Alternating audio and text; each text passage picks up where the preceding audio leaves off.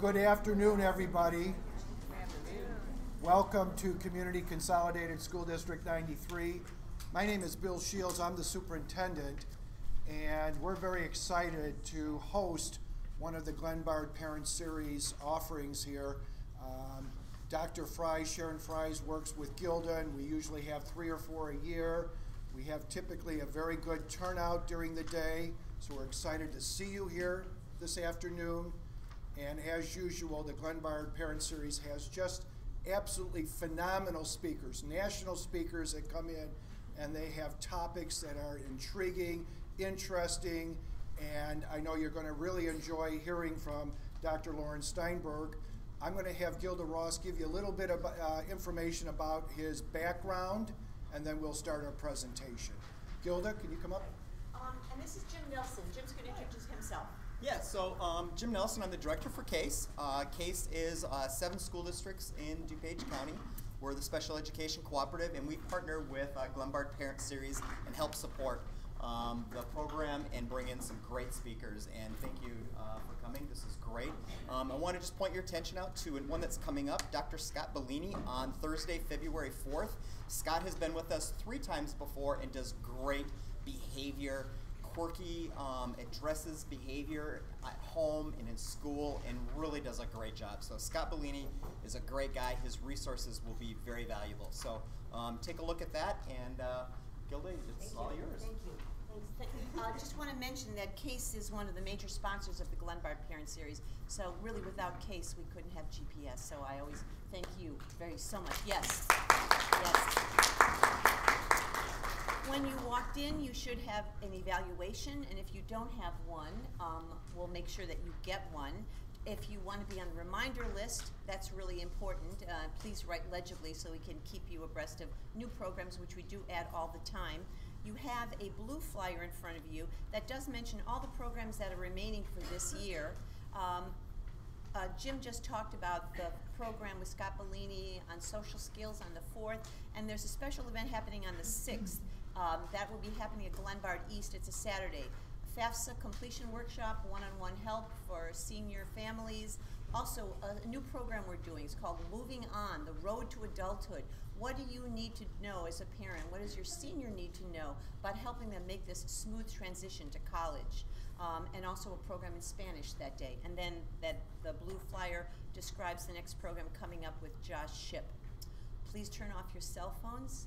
We are in for a very special presentation, and I'm so glad you could be here. Laurence Steinberg, PhD, is the Distinguished University Professor and Laura Carnell Professor of Psychology at Temple University. He received his BA in Psychology from Vassar and his PhD in Developmental Psychology from Cornell.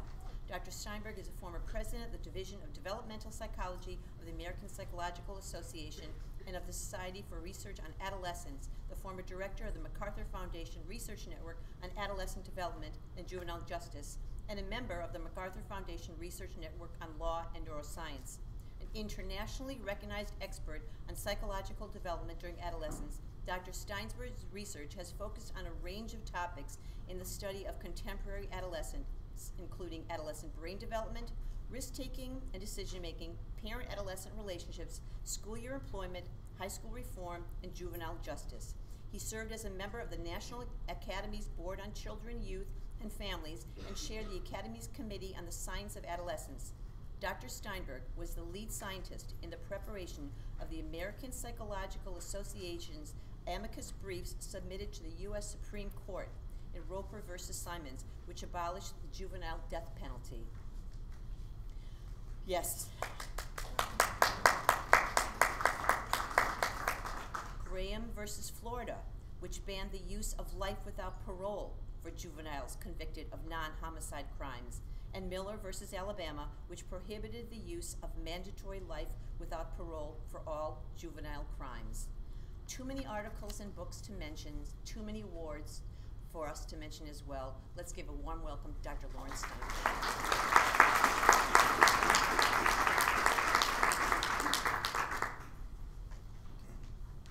Thank you so much, Gilda, and thank you all for coming.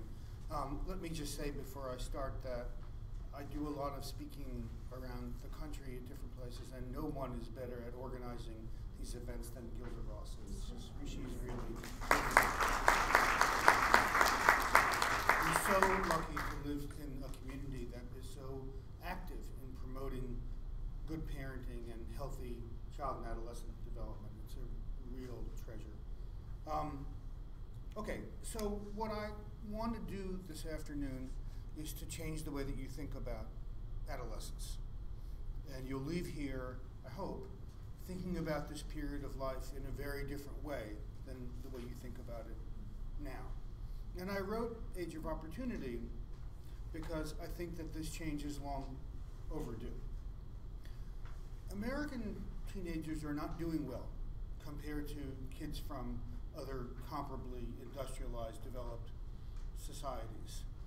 If you look at comparisons of high school student achievement, our high school students typically rank at the bottom of the list compared to other similar countries. But we're near the top of the list in things like STDs, unintended pregnancies, illicit drug use, binge drinking, obesity, crime, and violence. So we're clearly not doing something right in the way in which we're bringing up our young people. I don't know how we compare internationally on this, but I do know that today our teenagers and young adults in college report levels of anxiety and depression that have never been seen before in surveying young people. I think we can add to the list of maladies that we need to think about, what psychologists call internalizing disorders like anxiety and depression. I know that on our campus at Temple University, the counseling service is overwhelmed, as it is on most college campuses, from students who are not doing well. And we're seeing this in high school kids too. And we'll talk a little bit today about what I think some of the causes of that are, what we might do about it. I think the way we think about adolescence generally is that it's something to be survived. And I think that's how parents look at it, and I think that's how a lot of young people are taught to look at it. And if you go to a bookstore and you look in the section at books aimed at parents of teenagers, you will find a lot of these survival guides. In fact, many of the best-selling books on adolescence that are aimed at parents have the word survive or survival in the title. If you were to go to the section next to that where they sell books on infants, babies, you will never see the word survive or survival in the title. Even though, and I say this as a parent, I really wondered whether I was going to survive our child's first few months of life, you know, the sleep deprivation and all the unfamiliarity you have and nervousness you have. And I never thought that I wasn't going to survive our son's adolescence. And we had our share of problems. And, you know, the knowledge that I have about the period as somebody who studied it for 40 years didn't prevent things from happening in our family that happen in most families. You know, one of the things that kids often do is they try to pull away from their parents. And that's normal and to be expected. It's something that parents need to resist because you need to stay involved and connected to your child, regardless of what your child leads you to believe she wants you to do. And I can still remember one evening when my wife and my son and I were sitting down to dinner. I guess he's about 14, 15 years old. And it was very important in our family to have dinner together every night. It's the time, you know, to catch up with each other. And on this particular night, Ben asked if he could take his dinner upstairs to his bedroom and eat there and do whatever he was going to do, watch television, fool around with his computer, talk to his friends. And I said, you know, no, this is the time of day when we find out about each other's day. When Mom and I get to hear about how you spent your day and you get to hear how Mom spent hers and how I spent mine. And he paused and he said, you know, Dad, no offense, but I'm really not all that interested. He said, if you come into a lot of money, or if we're moving, I'd like to hear about it. But otherwise, you can just assume that I'm really not that interested in how your day was. So, being an adolescent psychologist does not protect against things like that. And I will say, and I'll tell you a couple stories later, that I did learn a lot about adolescence as a parent of a teenager, and in fact, some of our son's escapades actually stimulated some of the research that we've ended up doing, which I'll tell you about in a little bit. So if we don't look at adolescence as a time to merely survive, how should we think about it? And I think that the science of adolescence, which is how I approach it, tells us that it's a time when people can really thrive, as long as we're able to take advantage of the opportunity. So I want you to leave here today, if you're the parent of a teenager or a teacher who works with kids in this age range, thinking about what can I do to help facilitate my child's positive development, and not only thinking about what can I do to prevent problems from happening. Because I think that when we approach anything in life as something to merely be survived, we don't invest very much in trying to make the experience better, because we think what I'm going to do is I'm going to hold my breath until this is over. And as I said before, I don't think this is accurate, and I don't think it's very productive. So there are all sorts of reasons to think about this age period. Obviously, if you're the parent of a teenager, you want to know how to do it right. If you're a teacher who works with this age group, you want to understand their development and how to best approach them. But even if you're not in either of those positions, it's important to be concerned about young people, because we all have a stake. All of us have a stake in making sure that the next generation of young people is happy and healthy and competent. So this is a concern that I think is a community-wide concern, and not just limited to parents or teachers. And there's another reason to think carefully about how we raise people at this age, and that's that adolescence is longer now than it's ever been in human history. And it's been stretched at both ends. It's been stretched at the front end by the decline in the age at which kids go through puberty, which has been quite dramatic. And it's been stretched at the back end by a delay in the transition that people make from adolescence into the roles of adulthood. So let me just say a few words about each of those trends. And it's really quite striking, I think. At the beginning of the 20th century, the average American girl got her first period when she was about 14 and a half years old. Today, it's about 12. So it has dropped considerably. And there's been a similar drop in the age of puberty among American boys as well. The average American boy today goes through puberty about 2 years earlier than his counterpart did as recently as the 1970s. So it has declined over the last several centuries. That's as long as we've been kind of tracking it. But it continues to decline. We think it's due to several different factors. Probably the most important is obesity. We know that children who have more fat on them go through puberty earlier than children who are leaner. And as I'm sure you know, there's been an epidemic of childhood and adolescent obesity in this country, and that has dropped the rate of puberty on average. A second is the exposure of our children to chemicals that disrupt their hormonal functioning and that mimic regular normal hormones, sex hormones, in a way that tricks the body into starting puberty earlier. These chemicals, which are called endocrine disruptors, are found not mainly in food, as many people think, but they're in cosmetics and other kinds of products that we put on our hair and on our skin. They're in pesticides, so they get into food that way. And they're in plastics, not just plastic bottles that we drink water from, but plastics like the kind you're sitting on. And so the exposure of our kids to these chemicals is ubiquitous and very hard to prevent. In Age of Opportunity, I have a list of chemicals to look out for, so that if you're buying things like shampoo or skin lotion, you can find products that don't have these chemicals in them, because they are not good for us, and they're making our kids go through puberty earlier. And then the third contributor to this is the increased exposure of our kids to artificial light, particularly the light that's emitted from smartphones, tablets, and laptops.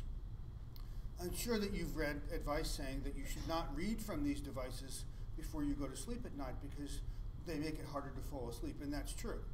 But the way that they do that is by disrupting the melatonin system in your brain. Melatonin is the brain chemical that makes you feel drowsy, and there's an increase in melatonin as the afternoon shifts into the evening as it gets darker outside. And that's why you start to feel sleepy the later it gets. These artificial lights trick your brain into thinking that it's not dark outside, and they interfere with the normal secretion of melatonin. But melatonin, it turns out, plays a very important role in the onset of puberty too. And so these devices, when our children spend a lot of time in front of them, also disrupt normal maturation and accelerate it and make it take place earlier. So those are some reasons for the drop in the age of puberty. But adolescence is also lengthened, as I said before, because kids are taking longer to become adults. The average 25-year-old today is twice as likely to still be in school as his parents' generation was when they were 25, and only half as likely to be married, and you won't be pleased to hear this, but 50% more likely to still be getting money from their mothers and fathers. So there's no question that adolescence is being lengthened in this way, and that the entry into adulthood is being delayed. And when you plot it all out, as I've done, what you see is that adolescence now is a period that lasts about 15 years. And that's 3 times as long as it was in the 19th century and twice as long as it was in the 1950s. And I think that when adolescence was a short period of time, maybe it was okay to approach it as something to be survived. But now that it's 15 years, we need a different strategy and a way of thinking about it. And I think we can look to brain science to help us figure this out. So I want you to take 15 seconds now and just think back to your own teenage years and just try to conjure up some images of that. And I know that when I do, I find that I have more vivid and more detailed and richer memories of adolescence than of any other period in my life. So I'm in my early 60s now, and I can remember things that happened in 1967 when I was 15 years old better than I can remember things that happened to me last week. And this is odd because I had a very ordinary adolescence. I grew up in a suburb of New York that was not unlike where we are today. My family was sort of comfortably middle class. No one got sick during my adolescence. No one lost a job. We didn't move. There was no family disruption of any sort.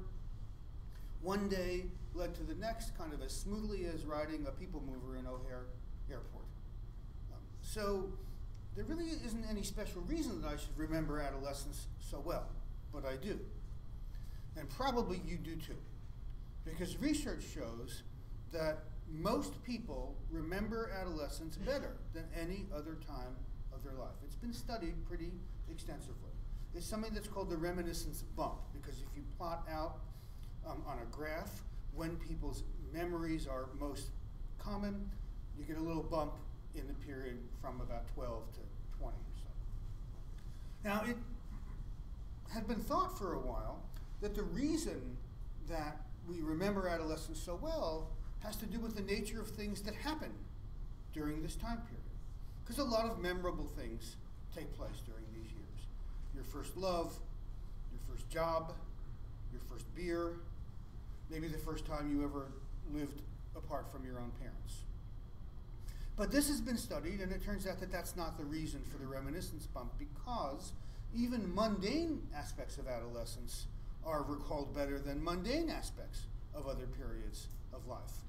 And it's not just limited to personal events. If you think back to your own adolescence, I think that you'll find that the books that you read then, you remember better, that the movies that you saw then, you remember better, certainly the music you listened to then, you remember better. It turns out that even the news events that we're exposed to during our adolescent years are recalled better than news events that take place during other points in life, which is very surprising because we don't think of teenagers as being especially attentive to the news. So if it's not the nature of the things that happen to us during adolescence, what is it that makes us recall it with such detail and richness? And the answer, it turns out, is the adolescent brain. The adolescent brain, we're learning, is exquisitely sensitive to experience. It's like the brain's recording device is set at a different level during adolescence than during other points in life. And this discovery about the adolescent brain, that it's so sensitive to experience, is part of a bigger story that I want to tell. And the story is about the incredible plasticity of the adolescent brain. Now, plasticity is a term that neuroscientists use to refer to the ability of the brain to be changed by experience. The brain is a plastic organ. It changes physically in response to the experiences that we have. But the brain is not plastic to equal degrees at different points in development. It's more plastic at some ages than others. You probably know that early in life, the period that we often refer to as 0 to 3, is a time when the brain is very plastic. And that's a reason that people have called for investing more in early childhood education and early childhood enrichment. And that's a good thing, because the brain is very responsive at that age to this kind of enrichment. And that's been known for a while, but what hasn't been known until recently is that there's a second period of heightened brain plasticity in human development, and that period is adolescence. So we need to start thinking about adolescence more like the way we think about 0 to 3, about the potential to enrich development during this time when the brain is especially sensitive to and malleable by experience. As I'll explain in a little bit, the plasticity of the adolescent brain is a double-edged sword. It cuts both ways, because it makes adolescence a time of opportunity when we can really help kids thrive by providing the right kinds of experiences to them. But it also makes adolescence a period of vulnerability, because the brain can't tell the difference between good experiences and bad experiences. And during adolescence, it's sensitive to all experiences. So it can profit more from positive experiences, but it can be harmed more by toxic experiences. So yes, our inclinations to try to protect our kids from harm are correct. But what we need to add to that is just as strong an inclination to want to expose our kids to positive experiences that are going to help them develop. So I want you to abandon the idea that this is just something to survive and think about what you can do as a parent or a teacher to help the teenagers in your life thrive. Now, when the brain is plastic, it changes in response to all kinds of experiences. And because we can continue to learn as adults, we know that some brain plasticity continues after adolescence.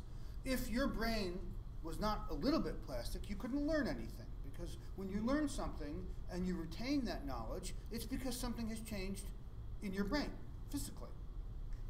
But there's a big difference between adult plasticity and what neuroscientists call developmental plasticity, that is, the nature of plasticity when the brain is still being built.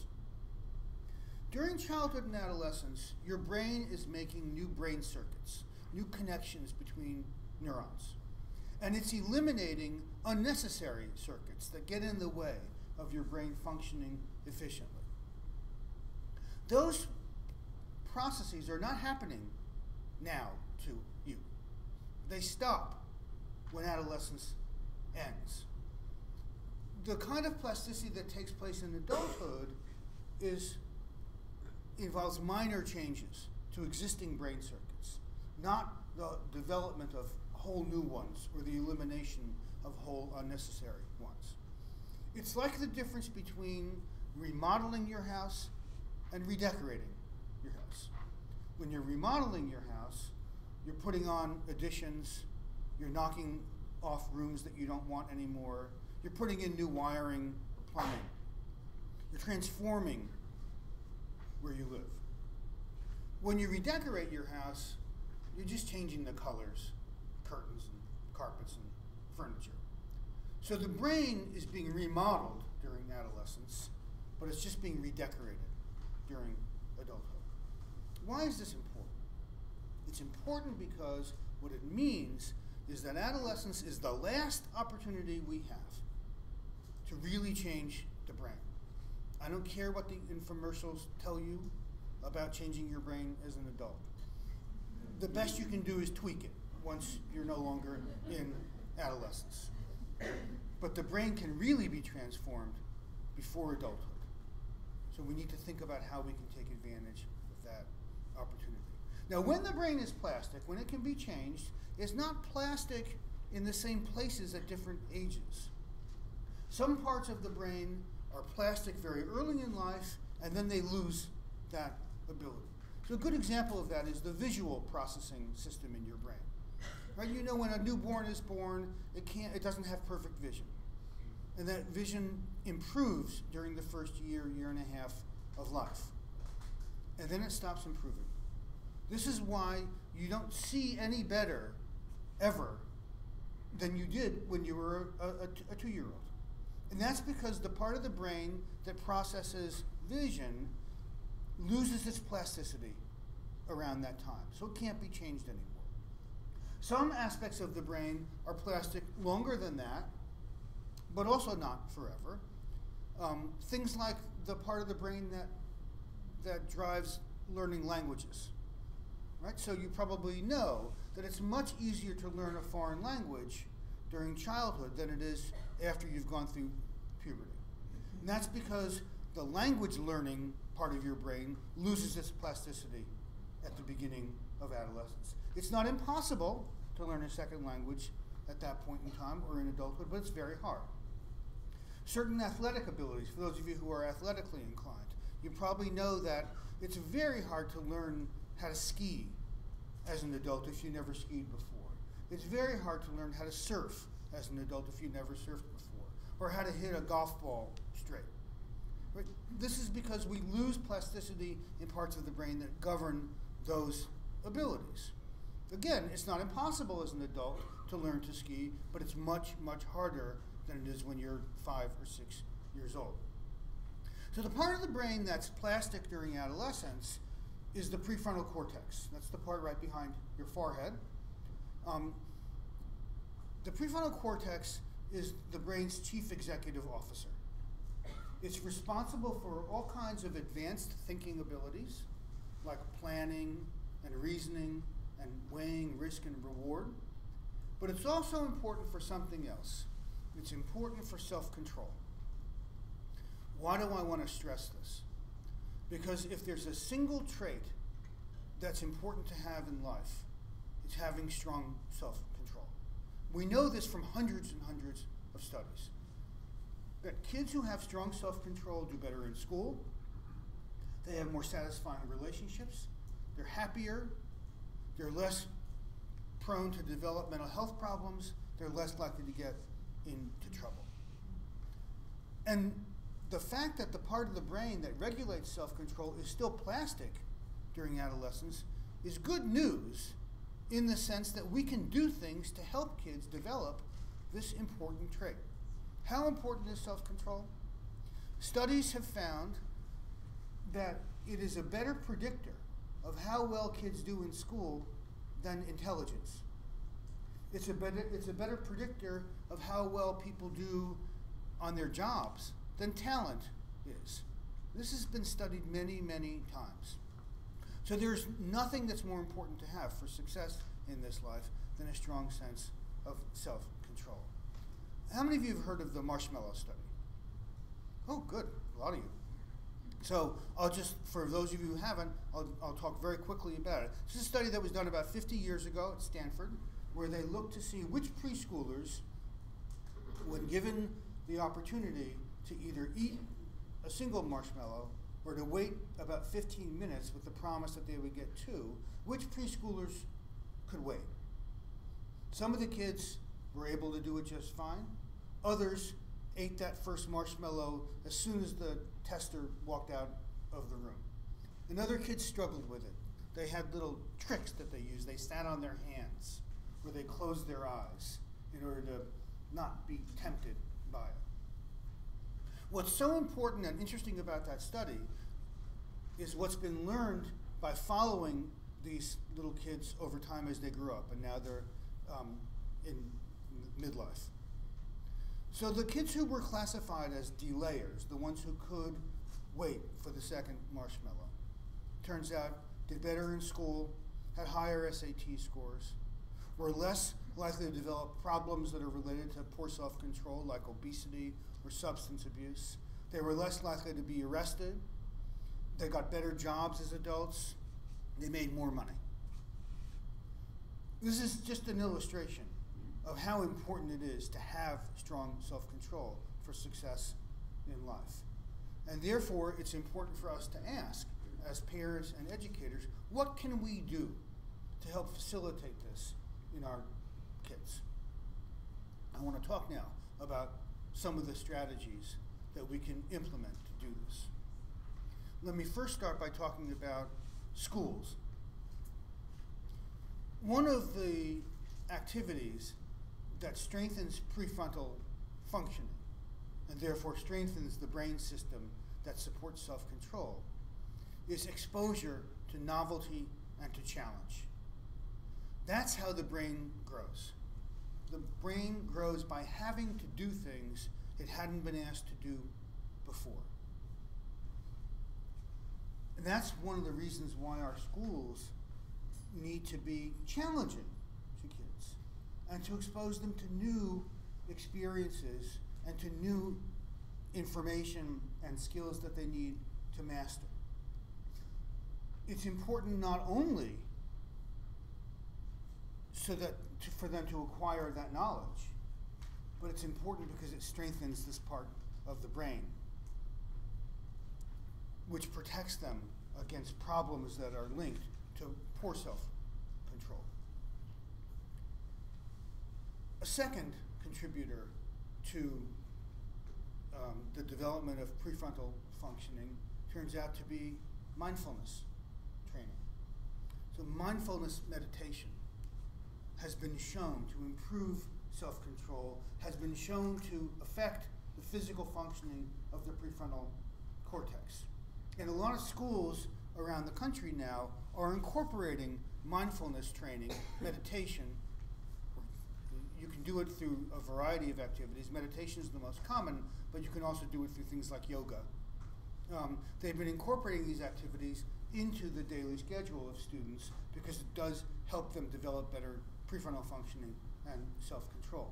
And that's a thing as a parent you can encourage your child to be involved in. A third important contributor to healthy brain development at this age is aerobic exercise. And it is really a shame that so many school districts have eliminated or cut back on physical education in order to make more time for, I don't know, testing. And the reason it's a shame is that aerobic exercise brings blood to the brain and it helps the brain grow. And I would guess that most of the people in this room have some kind of exercise regimen that you try to follow on a regular basis.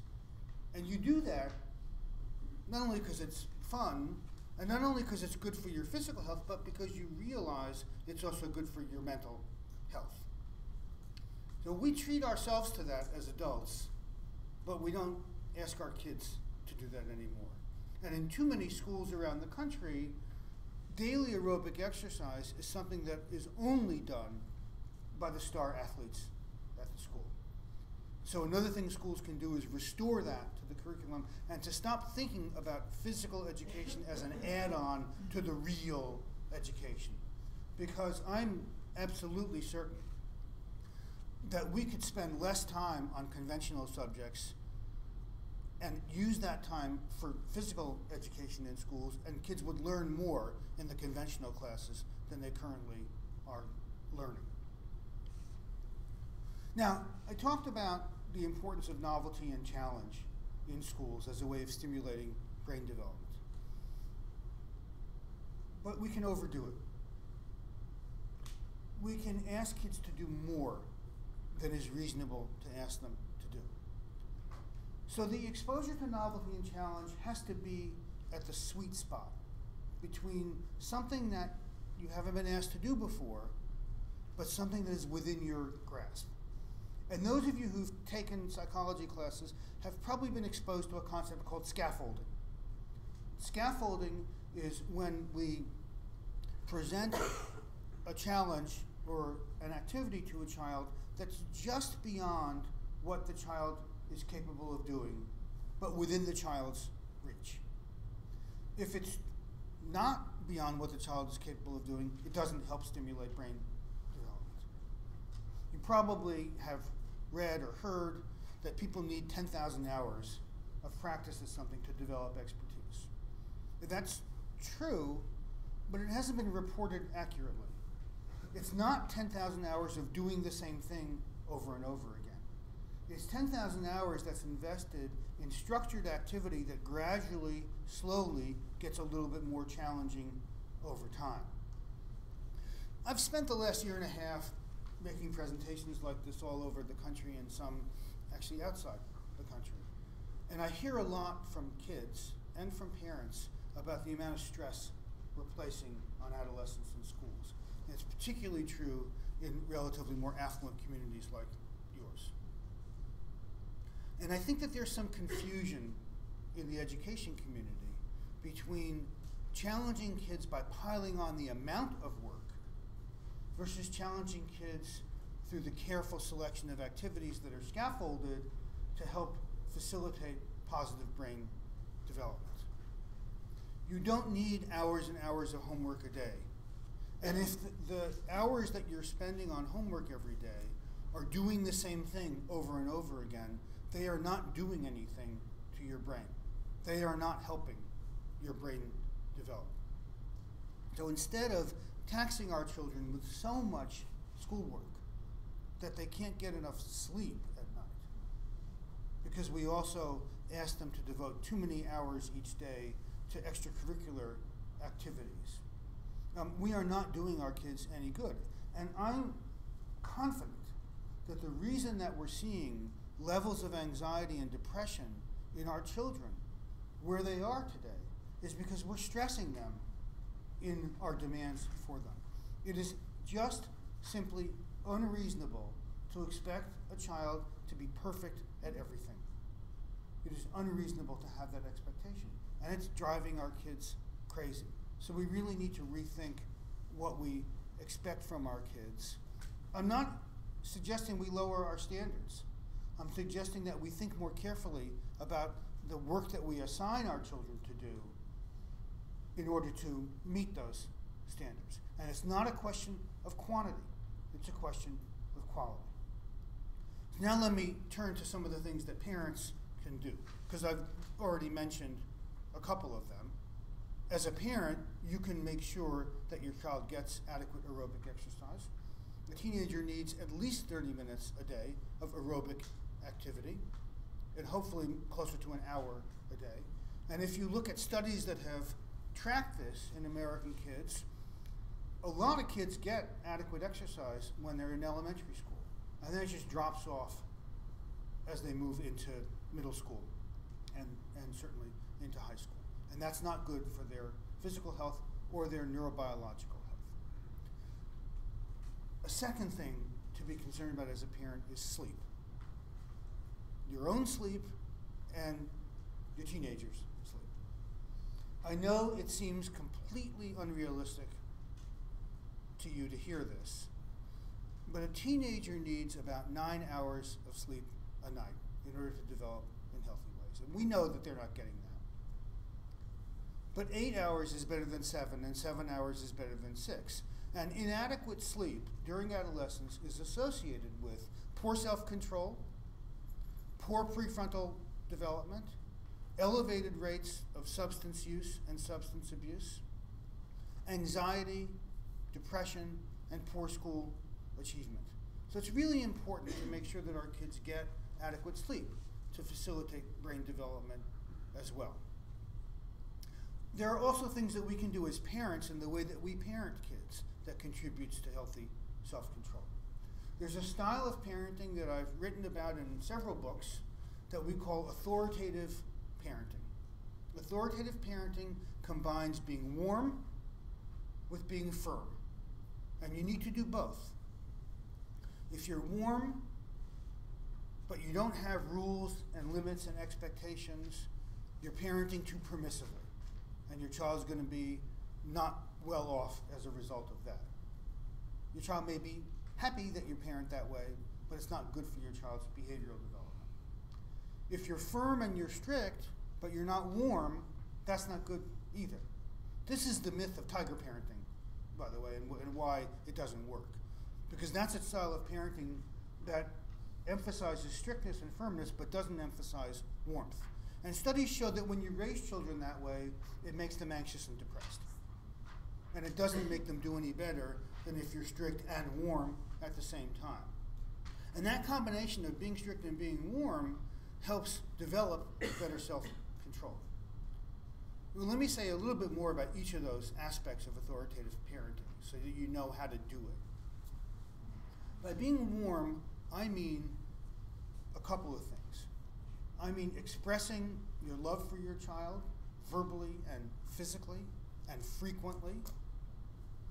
I mean being involved in your child's life, not micromanaging your child's life, but being involved, attending the functions that the school puts on for parents, going to see your child in extracurricular events, knowing who your child's friends are, maybe making your house the place where kids congregate so that you get to know your child's friends even better, listening to your child genuinely, not just perfunctorily asking, how was your day today?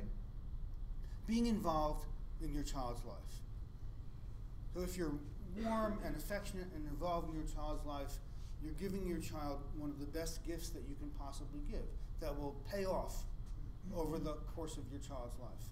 But you have to be firm and have expectations and limits for your child's behavior as well. Kids need boundaries. Kids need limits. What those boundaries and limits and expectations are will change as your child gets older, but they should never disappear. Adolescents need limits set for them by their parents. But adolescents, because they're smart, need to understand why those rules and expectations are there. And so it's critically important that parents explain the reasoning behind the rules and the expectations they have. You can say to a 3-year-old who asks why she should do something, just do it because I said so. It'll work for a little while. It won't work with a teenager. They're too smart for that. But what we find in our studies of parent-adolescent relationships is that when adolescents understand the logic behind a rule or an expectation, they're likely to comply with it. But they may argue with you about it, and sometimes, as a parent, you'll need to change what you're doing because your child will be right. And you should never be afraid of changing a rule or an expectation because your child points out to you that it doesn't make any sense, and where you see that, yeah, you know, my kid is absolutely right on this. It teaches your child that your authority as a parent doesn't come from power. Your authority as a parent comes from wisdom. You can't turn disagreements with your teenager into a power struggle. Everybody loses when it becomes a battle to see who's really in control here. So as an authoritative parent, you explain what you do, and you listen to your child, and you respect your child's opinion about things. And if you can practice authoritative parenting, you can help develop self-control in your child, and that's going to help protect against a lot of problems. Now, I've wandered a little bit away from the adolescent brain. I want to come back to it now because it's relevant to understanding the importance of self-control. Puberty affects the brain, and not just in ways that makes kids interested in sex. I mean, we think of puberty as something that changes the outward appearance, which it does, and changes our internal reproductive functioning, which it does, and changing our sex drive, which it does, but it also affects the brain. This is a relatively recent discovery. One of the reasons that the brain becomes more plastic in adolescence is because of the impact of pubertal hormones on brain development. That's why there's this second surge of brain plasticity at this age. But puberty also affects the brain in another very important way that helps us understand why adolescents behave the way they do. Puberty and pubertal hormones specifically increase activity in the brain involving a neurotransmitter called dopamine. I'm sure you all have heard of dopamine. Dopamine serves a lot of purposes in the brain, but one of the most important is our experience of pleasure.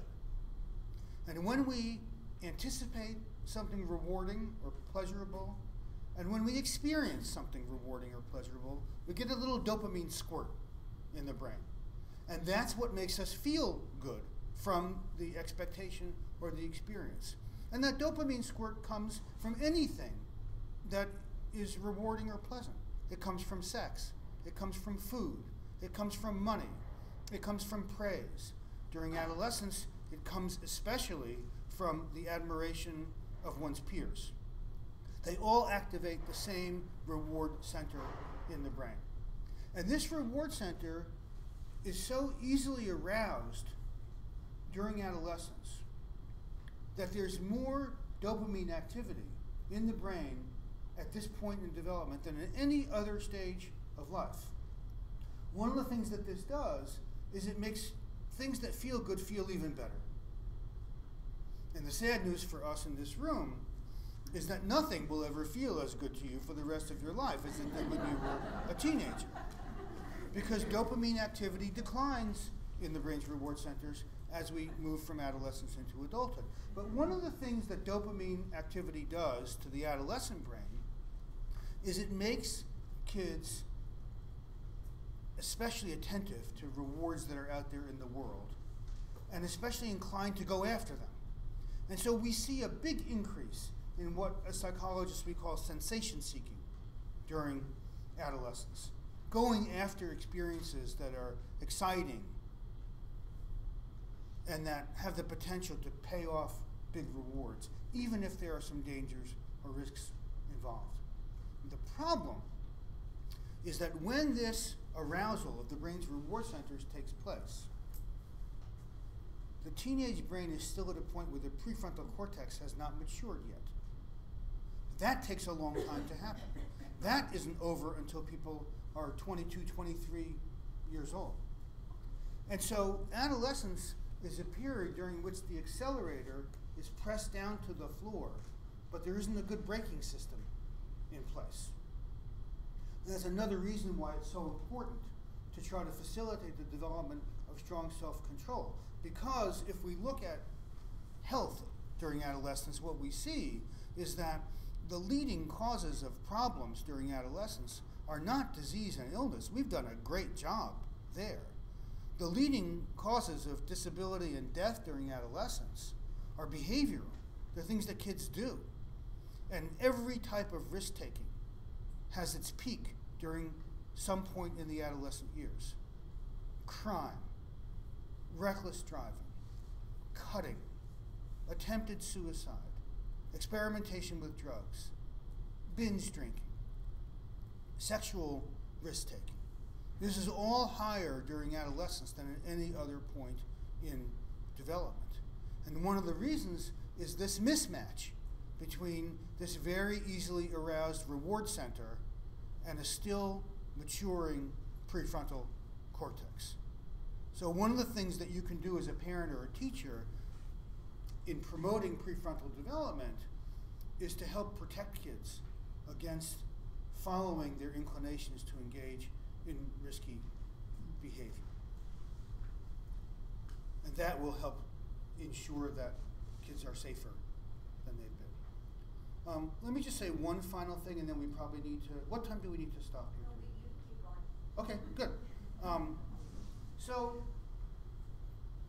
let me talk a little bit about our approaches as educators in deterring kids from engaging in these risky behaviors. It's something that I've spent a lot of time thinking about and writing about. And I'm going to say some things that may bother some of you, but it doesn't worry me.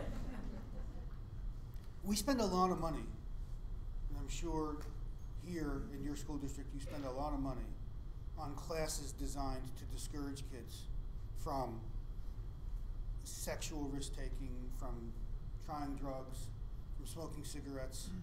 Maybe here you have classes in driver education as well. Some places still do. And evaluations of these classroom-based programs are not very encouraging.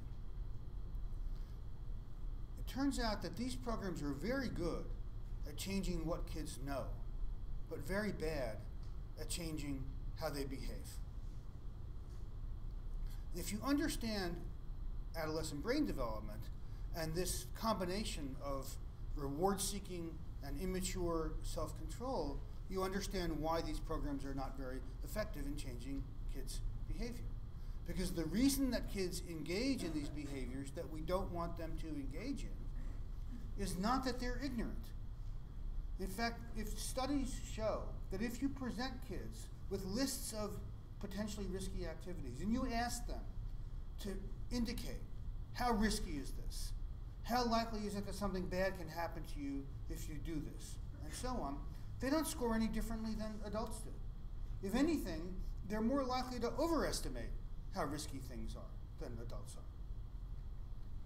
So we've done a really good job at giving kids knowledge about these activities, but they still engage in them even though they know what the risks are and they know that they shouldn't. Driver education has no effect on the degree to which kids drive safely. I know this because I learned it from Allstate. I served on the Allstate Foundation Teen Safe Driving Advisory Committee.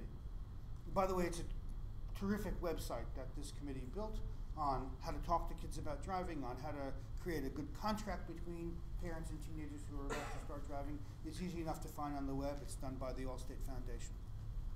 So I spend a lot of time talking to people who know about safe driving, and I can tell you that the evidence for driver education is non-existent. Kids who've gone through driver education don't drive any more safely than kids who haven't.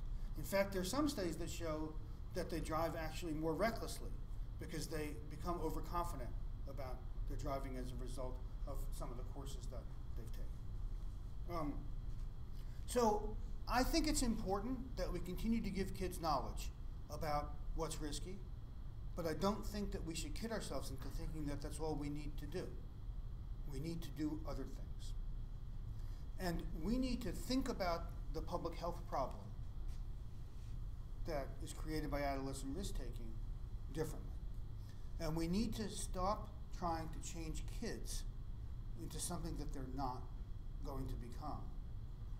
And instead think about changing the context in which we raise our kids. There's a reason that adolescents take the risks that they do. And the reason is that the adolescent brain is wired for risk-taking. And that makes perfect sense when we think about evolution. All mammals go through puberty. So we can learn a lot about adolescence by looking at what happens in other species. And when juveniles in other species go through puberty, they leave. They go off into the wild. They leave behind the adult animals that raised them and that have been protecting them. And they go off to find mates and to become independent. And that is a very risky thing to do, because you're now, as a juvenile animal, competing with bigger, stronger, and more experienced members of your species. And we believe that the adolescent brain became wired to be more tolerant of risk-taking in order to facilitate that process of becoming independent. Because if we were not inclined to take risks as adolescents, we would never have reproduced. My point is that there's nothing that you can do that's going to turn adolescents into people who don't take risks. It is built into the development of the adolescent brain. You can do two things, though, that will help. You can provide opportunities to engage in positive risk-taking, because not all risk-taking is bad, and that will satisfy some of the inclination that kids have. Positive risk-taking, going out for a part in a school play that you're nervous about auditioning for, trying out for a sports team that you're not confident you can make, taking a more challenging class than one that guarantees that you're going to get A's, going into a community service program where you're going to have to learn how to interact with and meet adults that are unfamiliar to you. There are all kinds of positive things kids can do that indulge their inclination toward risk-taking. It doesn't have to be negative. And that's one thing that we can do. Another thing that we can do is to help structure the world that kids live in to prevent them from engaging in some of the risky behaviors that they do. Driver education, as I said, doesn't work. Graduated driver licensing has worked terrifically in Illinois and in other states as well. There's nothing about graduated driver licensing that tries to change adolescence. It's changing the context by making something illegal, like driving around with passengers in the car before you're capable of doing that successfully. The best intervention that we've ever had to reduce teen smoking in this country, which we have, thankfully, has not had anything to do with anti-smoking education. It had to do with raising the price of cigarettes so that they were outside the reach of many teenagers. That's when the big drop in teen smoking occurred. The risky things that kids do are done during a particular time period. They're done between 3 and 6 in the afternoon, mainly. They're not done always on Saturday nights. And they're not done in the back seats of cars or out on the football field. They're done in kids' own homes or in the homes of their friends when adults aren't around. So if we're serious about preventing experimentation with drugs and sex and delinquency, we need to figure out how to structure the time from 3 in the afternoon to 6 in the evening so that kids are in activities that are supervised by adults, that are going to be fun and interesting and maybe even satisfy some of their needs for risk-taking, but that are going to keep them with people who can watch them and supervise them. Because we know from years and years of research on adolescent development that unsupervised, unstructured time is a recipe for experimentation with problem behaviors during adolescence. And so we need to get our communities to invest more in after-school programming for people of this age, which is absent in lots of the country. Not just for the stars on the varsity teams, not just for the few kids that get to, be in a school play, but for all kids. And I'm sure that if we had the resources to do that, we could lower rates of drug use and unprotected sex and delinquency much more effectively than through classroom-based education, which doesn't really change rates of these behaviors very much at all. And that's another example of changing the context rather than trying to change the kid. But my most important message to you today really is about changing the way that you think about adolescence. To encourage you to abandon the idea that the best you can do is survive it, like, you know, going to a root canal where you think the best I can do is hold my breath until this is over. That's not what adolescence is about. Adolescence isn't a problem. It's not a burden. It's not something to try to just get through. It's a time of tremendous opportunity because of the incredible malleability of the adolescent brain. And yes, it is important to try to protect the adolescent brain from being harmed by exposure to drugs, let's say. But it's just as important, maybe even more important, to take advantage of the opportunity that it gives us to stimulate positive growth, positive development, by giving our kids opportunities to be challenged in appropriate ways, opportunities to pursue risk-taking in safe and healthy ways, and to continue to stay involved and in touch with our kids, because a close connection between a teenager and a parent is the best way to ensure that we protect kids from harm and increase taking advantage of the opportunities that adolescence provides us. So thank you so much for being here today, and I'm happy to answer questions about anything I talked about or anything else about this period of time.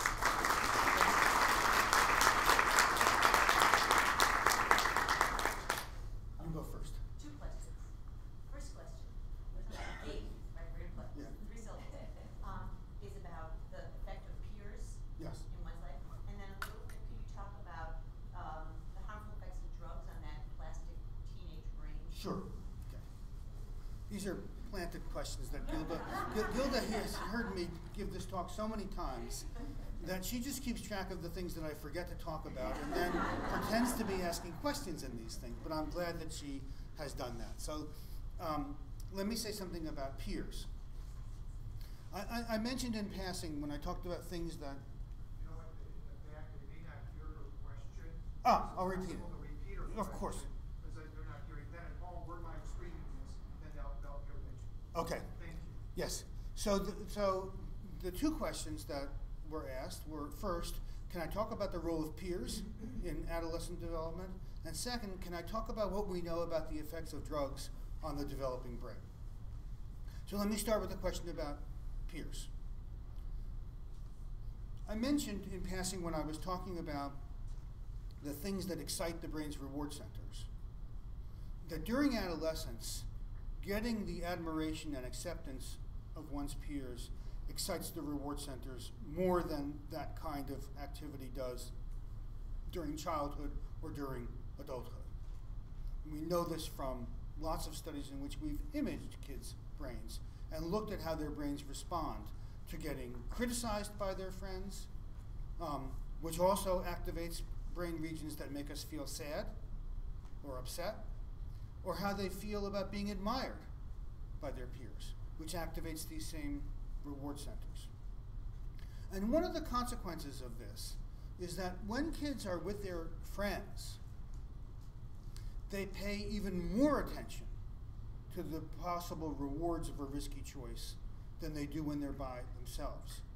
I'll bet that most of you have had this experience either as a teenager or as the parent of a teenager, but our research has found over and over again that adolescents do dumber things when they're with their friends than they would ever do when they're by themselves.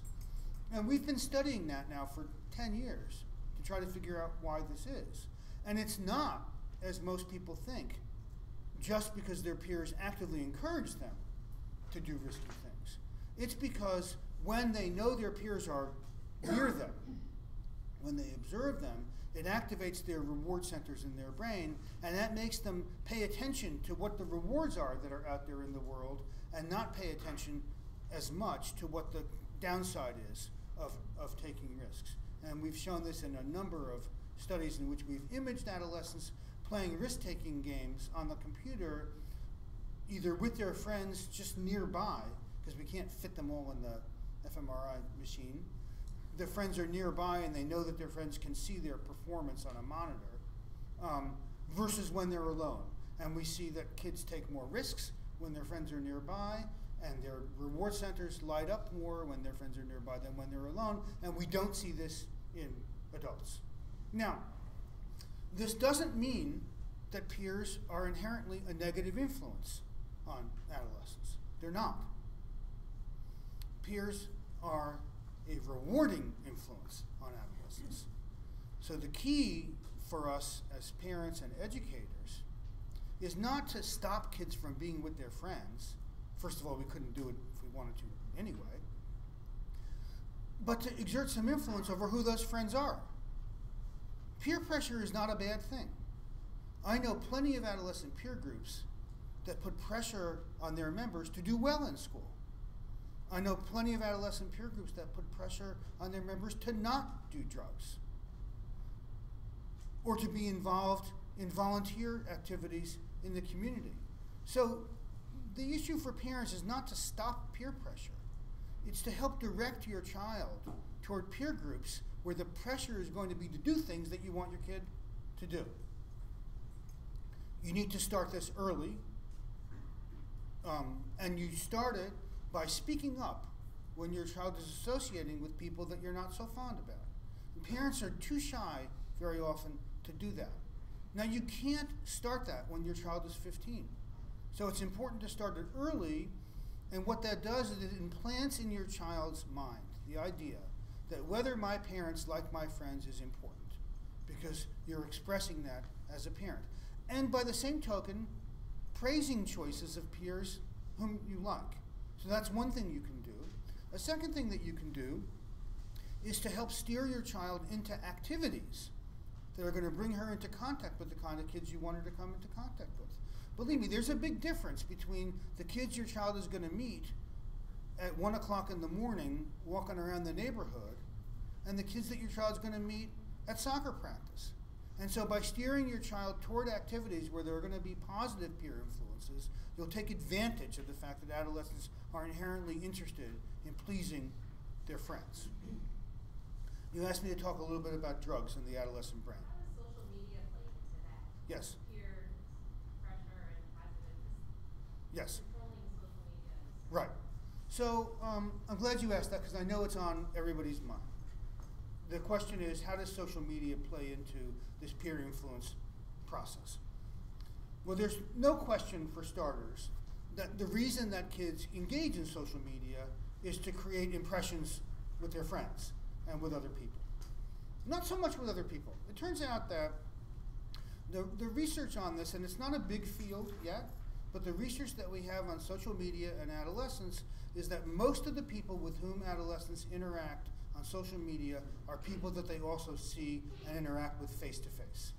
So they're not interacting very much with strangers. The data on how kids are affected by social media are very mixed. I think that the reports of social media and its impact on kids are far too negative and one-sided. For some kids, it encourages them to engage in activities that we don't want them to engage in. I mean, you can find social media sites that explain how to cut your wrists if you want to cut your wrists. But for other kids, social media can be a source of information, like where to get help if you feel depressed about something. For some kids who are humiliated or bullied through social media, they're a problem. But that's the minority of kids. Most kids feel good about what they read about themselves on social media because most of what people are saying about them is positive.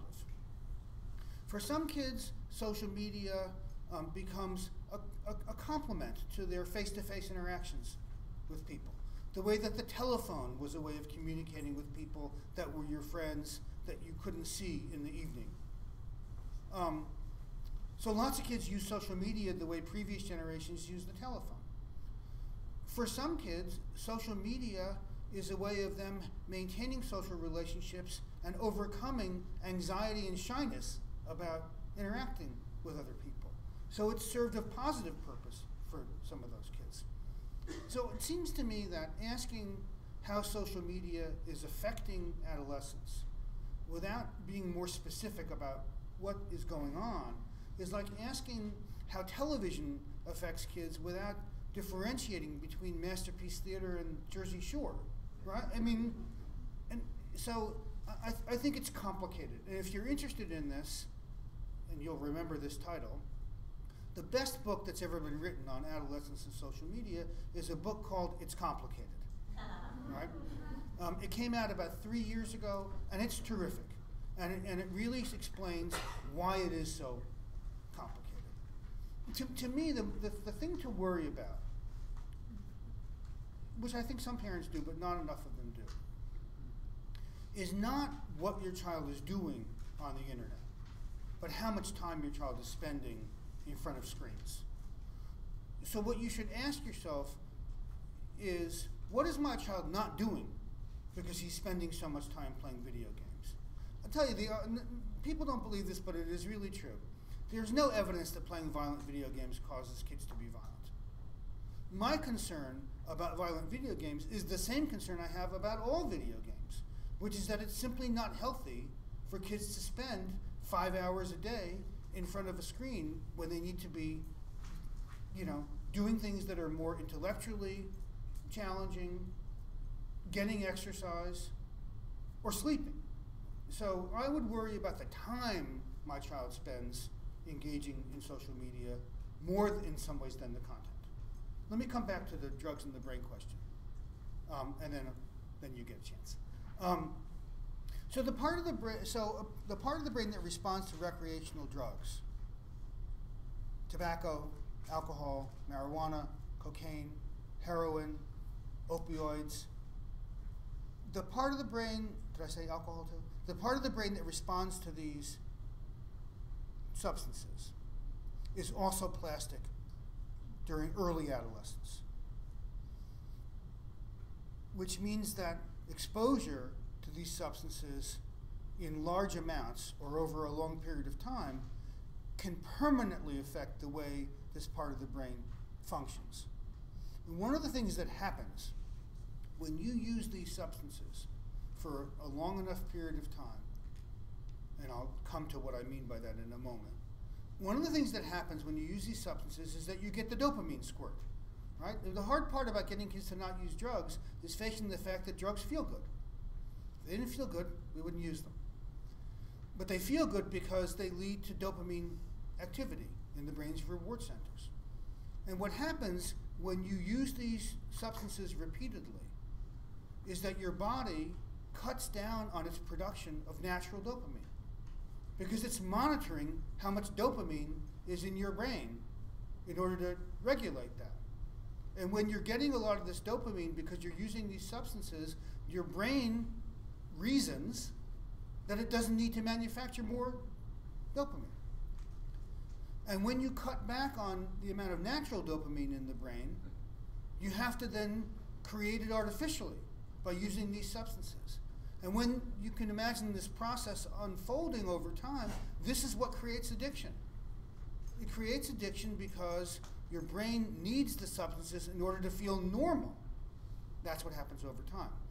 When adolescents experiment with these substances early in adolescence, roughly speaking before the age of 15 or so, because the system of the brain is still plastic, it increases by tenfold the probability that they will develop an addiction later in life compared to people that use the same amounts of these substances but don't start using them regularly until they're 21 years old.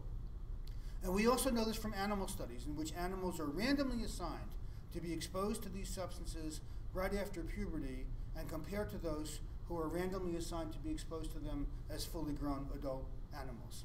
And the ones exposed right around the time of puberty develop addictions to the substances. So it's very important to understand that early use of these substances is very, very damaging in a permanent way to the adolescent brain.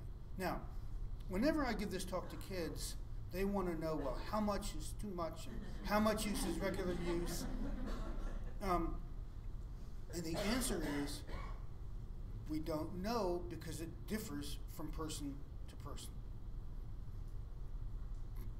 People differ genetically in their vulnerability to these substances and in their vulnerability to addiction. And therefore, you don't know, if you're a 14-year-old, whether you've got the genes that are going to make you susceptible to developing addiction or whether you don't. You can look at your family history, and that'll give you some clues, but it won't be a perfect answer. And so the best answer is that you shouldn't be using these substances at a point in your development where your brain is still so plastic. You had a question? I wanted to make a comment on social media. I have a 14-year-old daughter who's always on Instagram, and my first inclination, because it's kind of like a kid version of Facebook. Yeah. For people who don't know. My daughter's constantly seeing her friends and even acquaintances getting together, doing things that she may or may not have been included. Yeah. So I think now what you're saying about the plasticity, you can actually teach the kids at this time how to kind of get a thick skin about Yeah. that kind of stuff. Because even as an adult, when you see on Facebook people getting together, you're like, wait a minute, Right. Where was my invitation? Maybe they can learn how to do that and develop that grit, whatever people are talking about Yes. too in this day and age. Right. No, Develop these emotional kind of buffers to these feelings of being left out. Right, I agree. And actually, psychologists, we love to name things. So this is now called Facebook depression, and it is a phenomenon that comes exactly from this, from monitoring. It's called Facebook depression because it was coined before there was Instagram, but it's the same thing. Monitoring these social media and feeling left out by things, and it's important to let your kids know that there are lots of things that they're included in that other people aren't included in, and that they shouldn't just pay attention to the times when they see something that they haven't been a part of, and because they should be balancing that by paying attention to the times when they see things that they are a part of. And we all have to learn in life that not everybody is a member of our fan club, right? And that is, it's an unfortunate lesson for kids to learn, but it's real. And we all know that as adults. And so I agree. You have to help your kid develop thicker skin. I'm going to depend on you, Gilda, to watch the clock and All right, decide okay. when we need to wrap up. I'll Yes. do that. I had a question about, I don't know if you addressed this, or if it's even true. Are all adolescents inherently unreasonable? So the question is, are all adolescents inherently unreasonable? Quite the contrary. I ask this because, talking about you can't change a kid. Yeah. You can educate them, but it's not going to change their urges. But if I tell my daughter, look at all these studies, I can present her study after study, you really need more sleep. She gets 6 to 7 hours, okay? She says, I feel fine. And she's doing well in school. Yeah. But I'm afraid it's affecting all these other areas that you mentioned. What does one do in a situation when your kid is just smarter than you? Right. So the elaboration of the question involves talking to your kid about something, saying, look, there's research on this, this, and this, and why aren't you following this? If I had a nickel for every adult that didn't follow the research findings that they read about, I'd be a really wealthy person. So what you're describing in your daughter is not unique to adolescence at all. It's the way that we all are when we want to deny the truth of something because it's going to make us change in a way that we don't want to change. One thing that you can do, first of all, is point out to her that she might feel good on 6 hours of sleep a night, but she'll feel even better with 8. Another thing that you can do, I'm just speculating here, but I think it would probably work a little bit better, is that if she sees this information, written down by somebody else, and not told to her by her mom, she might be a little bit more willing to accept it. Now, maybe not in your daughter's case. But to go back to the initial question about whether kids are inherently unreasonable, no. The problem that parents encounter when their kids become teenagers is that they become better arguers. That's the problem. And they're better able, because kids have acquired the logical reasoning capabilities of adults by the time they're 15 years old. The age groups don't score any differently on tests of logical reasoning. And that means that you can't get away with bluffing anymore when you're having a discussion with your child. And so it seems to me like it's a perfectly reasonable thing to say to you. Well, I mean, those studies, they're not studies of every single person in the world, and I may be different, and I feel fine on 6. And tell you what, Mom, if my grades start to go down, we'll reconvene the discussion about whether I should be getting more sleep. But until then, I'll handle it. You know, I mean, that's not an unreasonable thing to say. Say 2 or 3 more. 2 or 3 more. Okay. You had your hand up first, and then you. Yes. I'm wondering what your thoughts are on the 19 to 25-year-old males.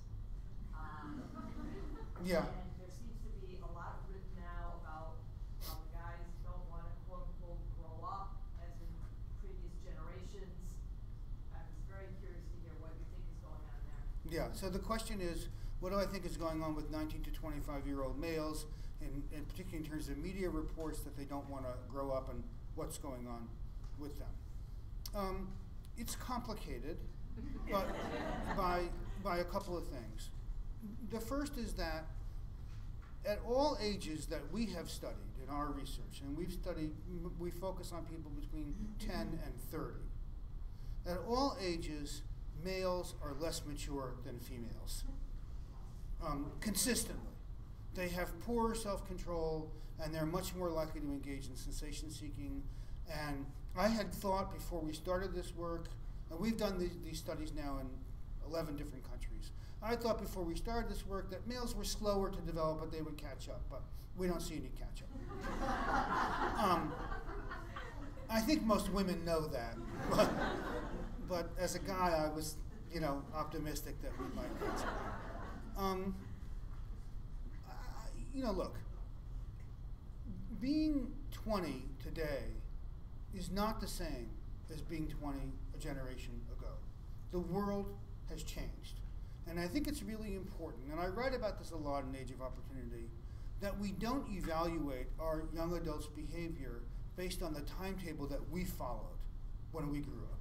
Because we grew up in a different world, with a different economy, and different requirements for education, and a different labor force. And who knows what we would have been like if we were looking out at the Great Recession and worried about what we were going to be able to do with our lives.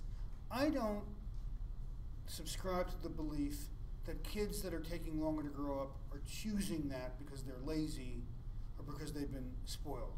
There is no evidence for that. I think they're taking longer to grow up because it takes longer to grow up today. Because you have to stay in school longer to get a decent job, and that means you're going to be dependent on your parents longer. Having said that, I think it's important to evaluate your young adult in terms of whether he or she, for that matter, seems floundering or just seems to have a plan that's just slow to kind of unfold. I mean, if I had a young adult child who was living at home, as many of them do now, and in some cases happily, and there's nothing the matter with that. I mean, there's nothing the matter with young adults being close to their parents. But if I had a young adult who was living at home and who was spending, his days lying on the couch watching, cat videos on YouTube, I would say this is not an appropriate way to spend your time. But if he was doing something that was advancing his plan for a career, I would feel fine about it. So I think you just need to judge the behavior of young adults today by today's timetable, not by last generation's timetable. You have the last question. I don't know if you can answer this briefly, but maybe you can tell me where I can look into it. I have a child with high function autism. And so how is that, it's a very gray area for me to know when I'm pushing too much and stressing them out. Yeah. If you were regular, I know I'd be pushing a lot harder. But, so I don't know how that's affecting this. The answer is how to judge how much to push a child with high-functioning autism. I don't know the answer to that. It's not an area that I have expertise in, and I try to limit, what I talk about to stuff that I know the literature on. So, sorry. That's okay. I think we need to wrap up. Yes? Okay. All Oh, let's do this lady, and then we're right. done. Okay. All right. I have one question about what you said about substance abuse. About? Substance abuse? Yes. You talked about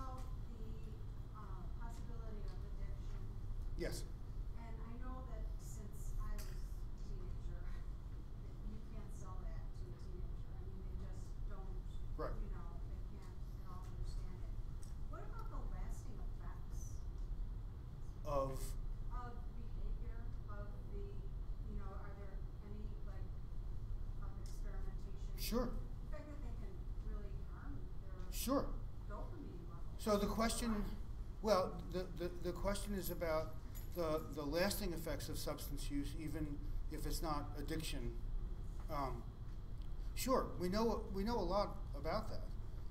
So where we see the biggest effects on the brain are in regions that are important for memory. The hippocampus, in particular, and for prefrontal cortical development, the part that regulates self-control. So it becomes kind of a vicious cycle. So to the extent that poor self-control contributes to kids using drugs further contributes to poor self-control. And the